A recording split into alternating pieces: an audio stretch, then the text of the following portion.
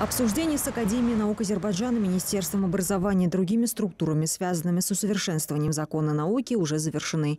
Отредактированный вариант документа уже полностью готов для представления голосованию.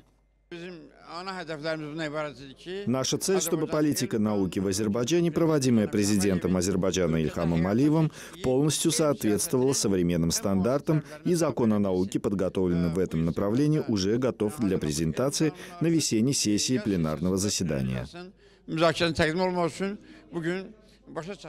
По словам председателя комитета, в предыдущем варианте законопроекта был отдельный раздел об ограничении научной деятельности.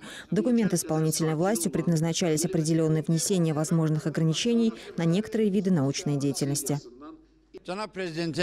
В ответ на ликвидацию лицензий президентом Азербайджана Ильхамом Алиевым, устранение искусственных проверок и расширение реформ в этом направлении, в усовершенствованном законопроекте о науке были устранены подобные проблемы.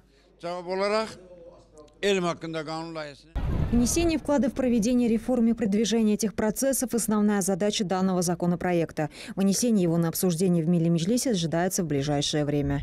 Кинель Гулиева, Эльмар Меликов, Феруз Рагимов, CBC.